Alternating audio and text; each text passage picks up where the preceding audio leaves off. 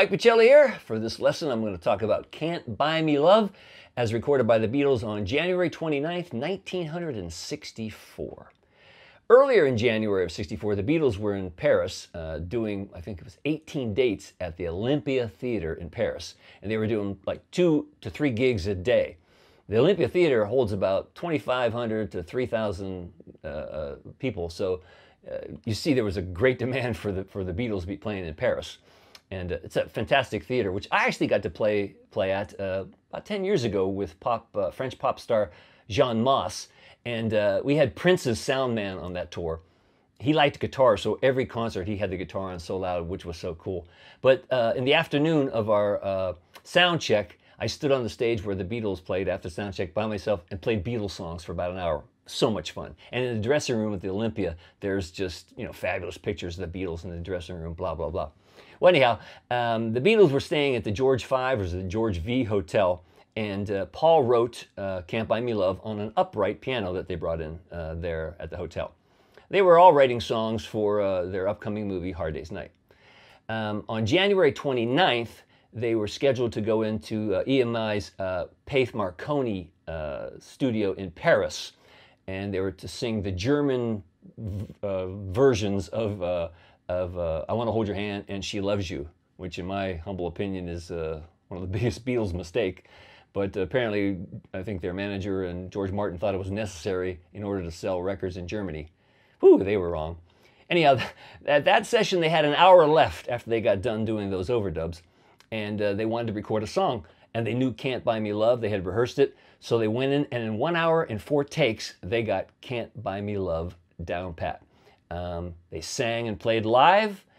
George did a solo there, but they later didn't like the solo, and they wanted him to do it over again sometime. So that's the only session that they ever did outside of London, by the way. Then I think it's February 25th, they were back in the studio, after they conquered America. They're back in the studio in London, and Paul double tracks his vocals for Can't Buy Me Love, and George redid his solo. And this solo was worked out. It was on Paul's insistence that George works out the solo. And you could see there's a little Paul influence, but Paul didn't want improvised solos anymore, and it was probably a wise idea, because George plays a fantastic solo. There's a little bleed when you listen to the record, though. You can hear a little bleed from the first solo that he did in Paris, and it's kind of nice to hear that, actually. And I think when I do my cover version, I'll stick the bleed in, because I'm that kind of wackadoodle.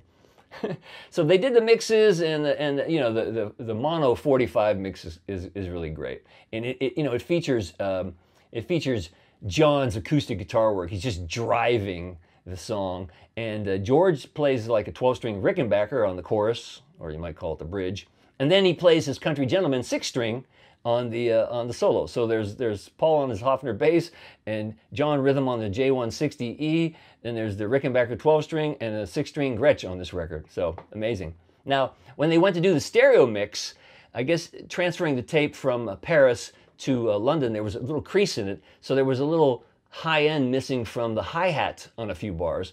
And engineer Norman Smith, who was also a drummer, went down and he overdid a hi-hat for a few measures on the song. And they were mixing from 2-track to 2-track to get the stereo mix, or bouncing, I should say, from 2-track to 2-track. And you can't tell what he did. He did such a great job. Now in the film, there's another mix. If you watch A Hard Day's Night, there's a mix where George is also playing electric guitar on it, and it's kind of quirky and odd, actually. And I kind of understand why they didn't use that on the mono mix and the 45. How about the B-side of Can't Buy Me Love? It was You Can't Do That. Wow, what a record, huh? And that 45 sold over 1 million copies the day it was released, pre-orders, and I think over 2 million internationally. It was released on, I think it was March 16th, 1964. So, Can't Buy Me Love, what a great song. That's the backstory, so let's get started.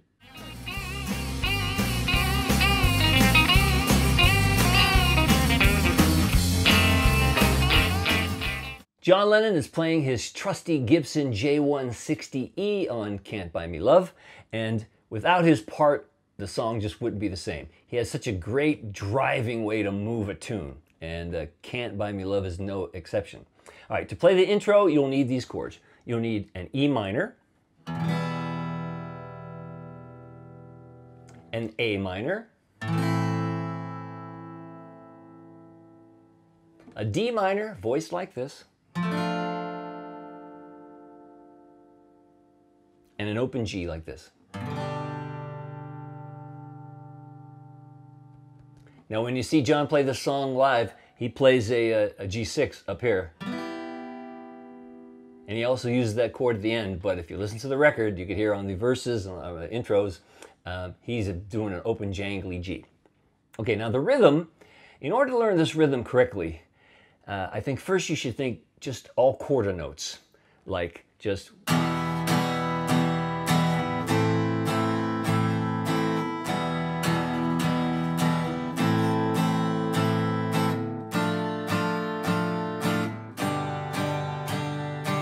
because that's almost how it feels that he's pushing the song. But he's actually playing, there's a quarter note and then there's 6/8 notes. But it's where the accents are that really make this rhythm part come alive. The accent is on beat 2 and on and 4. It's a stronger accent on beat 2. So if I did it slowly, it's 1.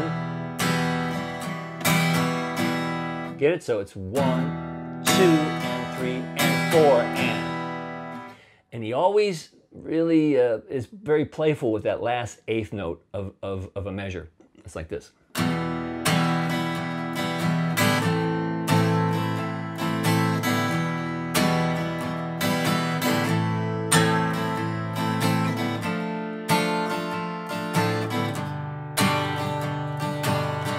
So up to speed it'd be 1, 2, 3, 4.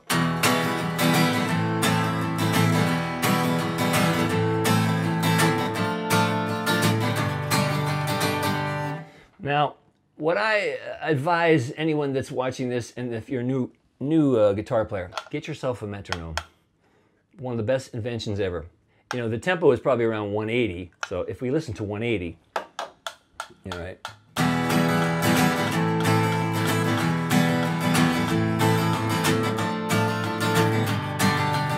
But in order to get that right, you should really take it down to half. And I still do this. I still practice with the metronome to this day. Take it down, there's 96, and listen to 96, and play it like that.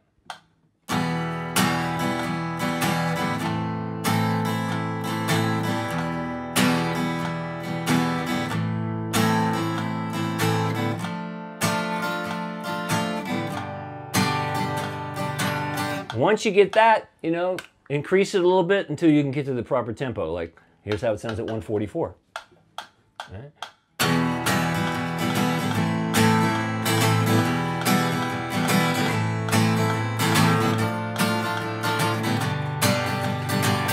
And that's really the only way to get the feel of a song, you know, correctly. And that's very helpful. Still, like I said, I still do that all the time. Okay, now during the verses, you'll need some new chords. You'll need a C7, looks like this. You'll need an F7. And you'll need a G7. The song structure is basically like a 12-bar blues, but they stop on the 10th measure, and then they repeat that 4 chord, which is an F7. So it's kind of odd. But again, it's just chugging along. John is chugging along wonderfully, and he's accenting 2 and 4 now. Just straight 8th notes with accents on 2 and 4. So again, when you're first learning a song like this, I say just play quarter notes and accent on 2 and 4, like.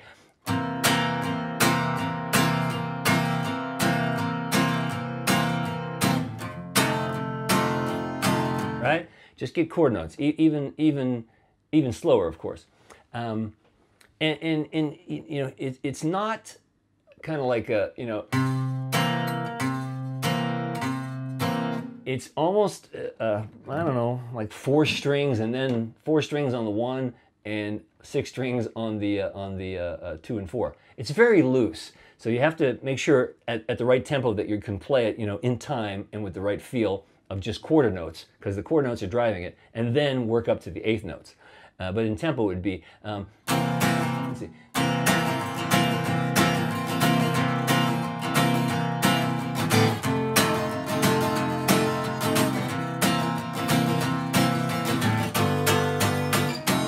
just straight chord notes on the G7 to the F7. Back to strumming.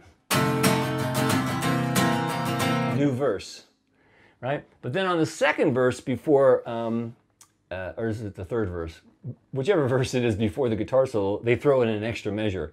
So, you know.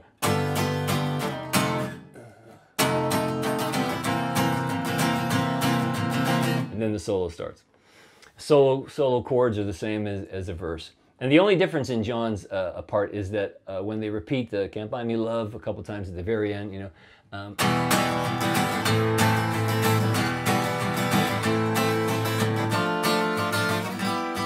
right? He goes up to there, to that G6, and then he plays C7 at the end. And then the last thing is, right, very John. Now, I have the charts and tabs available for you, which shows exactly the rhythm and the accents. But again, when you're playing the song, the whole trick is to play it loose with a cool, moving, driving feel. And you know, it's easier said than done. It takes some work. So work on it, and then you'll play "Can't Buy Me Love" just like John Lennon.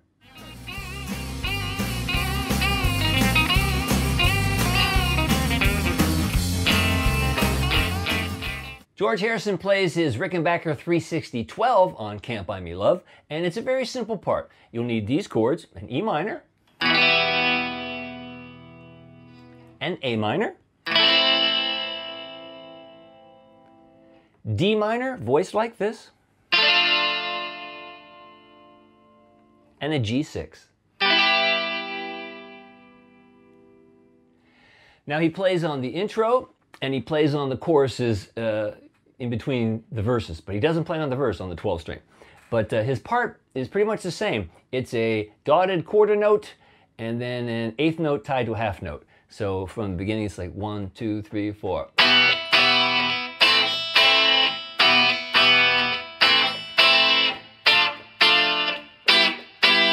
And that's it. And then the verse happens. At the choruses, in between the verses, when they go to the C7, he lays out. So, you know, "Can't Buy Me," it's like, they play C7, he doesn't play, and then back to E minor.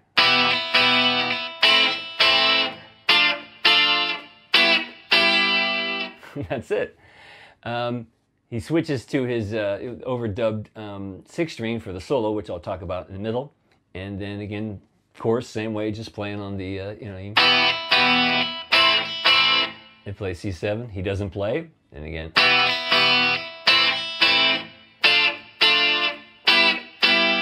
Last verse, and then on the very end, he doubles up on the E minor to A minor, so.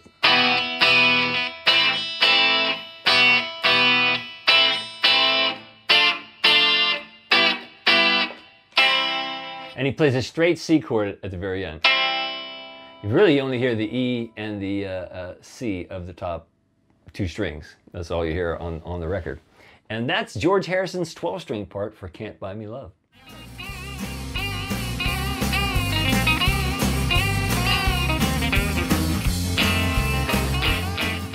George Harrison's solo in "Can't Buy Me Love" is very nice. I think it's one of the tastiest of his early work. It's you know, played on his Gretsch Country Gentleman. He overdubbed it at EMI in London. And there's a little delay on it and some plate reverb, plus those Fairchild 660s, making it extra fat. But it's based on a C pentatonic scale, which is, you know.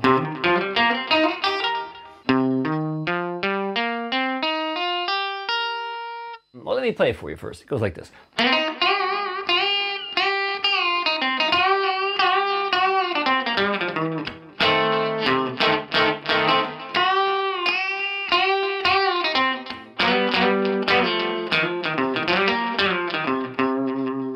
So nice. Let me get it close up for you and I'll play it slower, and that may help.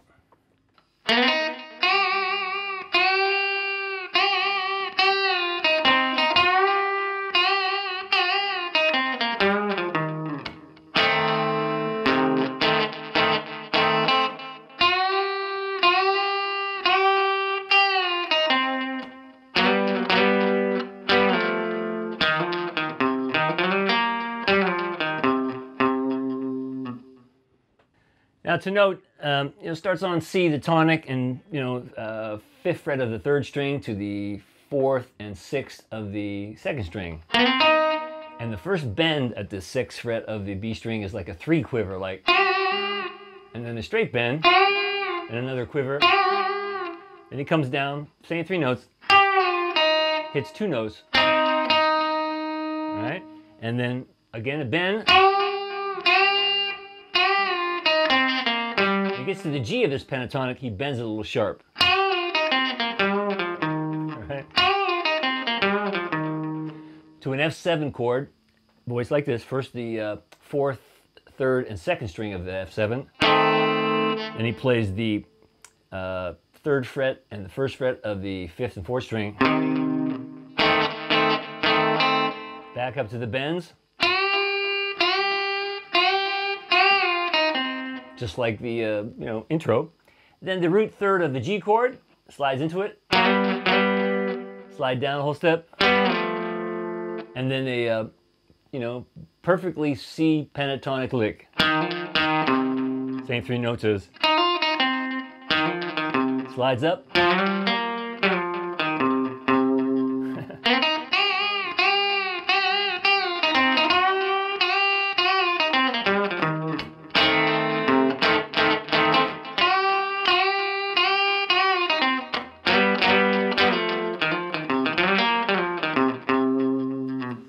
Definitely one you should get under your fingers. So there's charts and tabs available if that helps you out a little more at MikePachelli.com.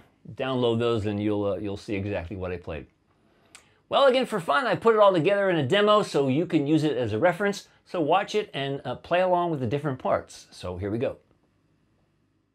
Can't buy me love, love, can't buy me love.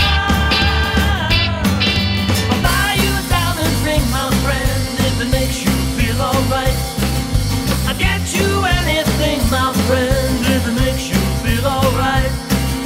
'Cause I don't care too much for money, money can buy me love. I'll give you all I've got to give if you say you love me too. I may not have a lot to give, but what I got I'll give to you. I don't care too much for money, money can't buy me love, can't buy me love. Everybody tells me so, can't buy me love. No, no, no, no. Say you don't need no diamond rings, and I'll be satisfied. Tell me that you want the kind of thing that money just can't buy. I don't care too much for money, money can't buy me love.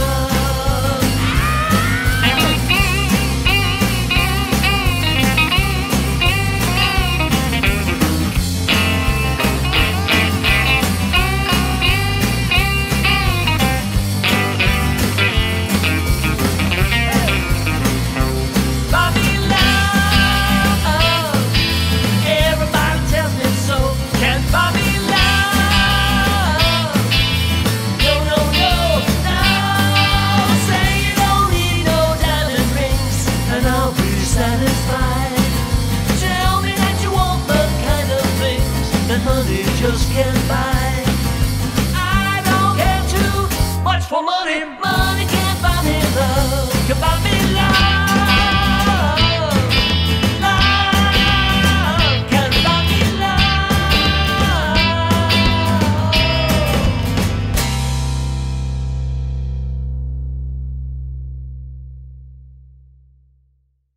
Well, I hope you enjoyed that, and play along with me. Use it as a reference, and you'll be able to do it just like the Beatles. If you'd like to drop me a line, do so at MikePachelli.com, and if you would, please subscribe to this channel. You'll get notices when I post a new video. So like I always say, have fun playing these songs, because that's what playing the guitar should be all about. I'm Mike Pachelli. Thanks for hanging out with me.